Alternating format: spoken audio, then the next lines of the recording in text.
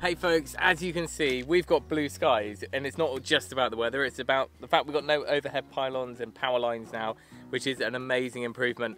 We're going to show you today a little bit of the behind the scenes of what happened, how it was done, and also a few more questions and answers later on in the video about what it cost and who paid. So the first thing to happen was the cable got laid in the trench that we dug, and I went through all that in a previous video. But then after that, National Grid showed up and they started doing some of the preliminary work. So here's a little look at some of those bits. Some of it was just shot on my phone because it was just stories on my phone at the end of the day. So on the first day, they brought a mini digger down and continued a little bit of the trench closer, and also got the auger bit on the drill and drilled these huge great big holes ready to accept the pylons. So there's one of these each end of the field, and they remained there ready for the Monday morning. And whilst they were there, they also managed to get all the poles and hardware delivered. So I imagine it's a lot easier to work down on the ground than when you're up in a cherry picker. Therefore, so they got all these hardware bits and bobs all secured to the poles, so it was much easier, I guess, to raise it as one, and then put some of the other switches and larger items on as well. And again, all that was done on the Friday, and then they could just hit the ground running on the Monday morning.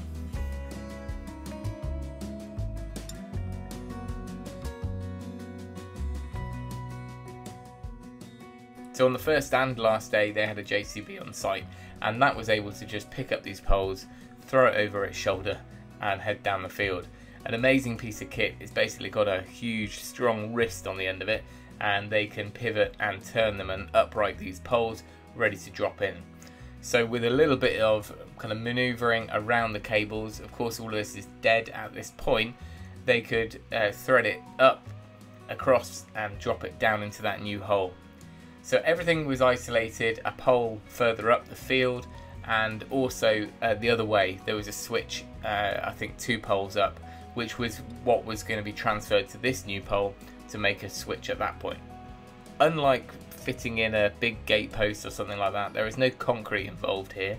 It's simply a well-fitting hole, and the pylon is dropped in, so all of the strength from it really becomes from the tensioning of it being pulled by the stays in one direction and the wires in the other.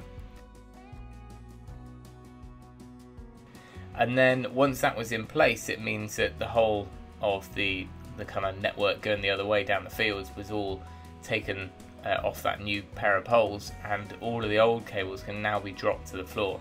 So they're slackened off and lowered down, and then that section is now open skies. Any live work that was done was either done with a cherry picker on a smaller vehicle, or this Unimog was able to get right up into the corner, because in some instances they had to have a couple of guys up there. So that was a perfect vehicle, even though it looked a little bit bum twitchy over in the corner on that steep bank. And here you go, here is the beast. It's back again to pull out the last 2 poles. So we've skipped ahead now. All the overhead lines that ran over the top of this barn, which was really a health and safety issue anyway, and would have been very problematic when we started getting things craned over the top of it in the future. But here we go, it just pulls them up like carrots, swings them back, sits down on that bracing, and then it can go and be laid down on the field.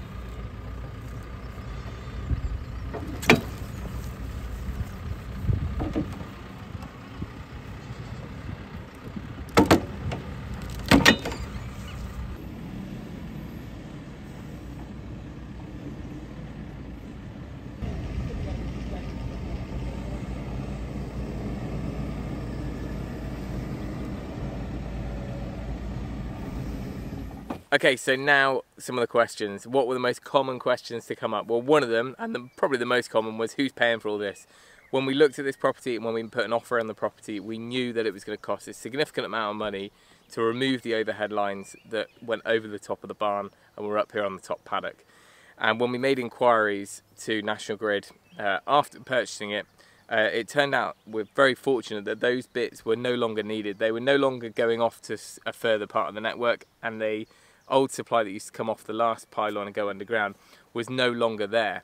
So therefore they were redundant infrastructure, and they were happy to get them removed because it's less for them to keep on top of.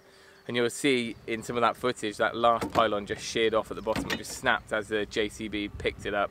So it was rotten. They would be then therefore replacing poles that really didn't serve any purpose. That was the span that went across here. There was a pole in the middle which was put in to lift the wires up higher when this barn was constructed, but they still clipped the corner. They still went over. And even though there was a 6 metre distance or whatever, it was not ideal. And if we want to work on that barn in the future, we don't want high voltage lines around. So they were happy to remove those 2 bits, which basically meant power was going to be coming up through all of these trees in the neighbour's land, up to a pylon here, turning even less than 90 degrees and then going back down again. So I posed the question, can we just cut that corner and go pole to pole and keep it in our field?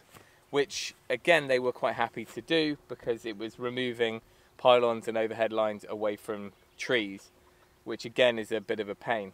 And then it was at that point I said, is it possible to put them underground? We did a bit of negotiating as far as we would do the groundworks and they would lay the cable. So it turned out amazing as far as budget went, because we figured that we probably need to set aside 30 or 40,000 pounds to get all this removed up, just these bits up here. We'd looked at other properties in the past, barn conversions and more remote restoration properties that didn't have an electric supply. Some of those quotes were often 40, 50,000 pounds to bring a 3-phase supply or even a single-phase supply across several fields to a new dwelling or a renovation or restoration project. So this situation, nothing, as soon as it's high voltage, it is costly. But if it's high voltage lines that happen to be old and unnecessary, then you might just luck out like we did. Another question which came up, which people were quite surprised about, is the poles. The poles they just offered to us, and of course being here on a farm we can use them for lots of different things. In particular we want to build a couple of pedestrian footbridges that go across the brook, and they are long. What was that? I'm being a well-renowned hoarder. Yeah, I'm not going to turn down free materials. And at the same time they said, do I want the galvanized steel angle, which basically is the T-piece at the top. And I thought it was a bit clunky and I'd just be ending up keeping it for scrap. Then they said, oh well no, they'll take all the little bits off, and they cleaned it all up by taking all the bolts out, and they've left these 6-7 foot angles. And in the past they've actually used them, or other landowners have used them to strap 2 pylons together, instant bridge. So we're going to do exactly that. I think they left 4 or 5 of those pieces, so we should be able to create a couple of pairs and have these footbridges put in over the brook.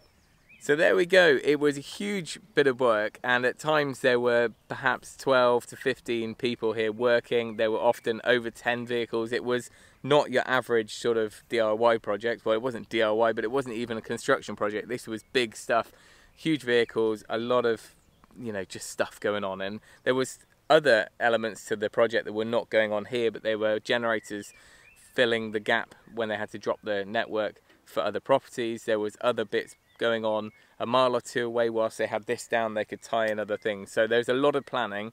Nothing happens quick, so you need to think about a year ahead with any of this high voltage work. And I know from previous comments there appear to be a few of our subscribers who are in the industry and experts in this field, well, not this field. So I'm sure if there are any questions, they'll answer them below. There's lots going on here out on the farm, so if you haven't kept up to date with DIY Farm, we'll put the link down to the channel below.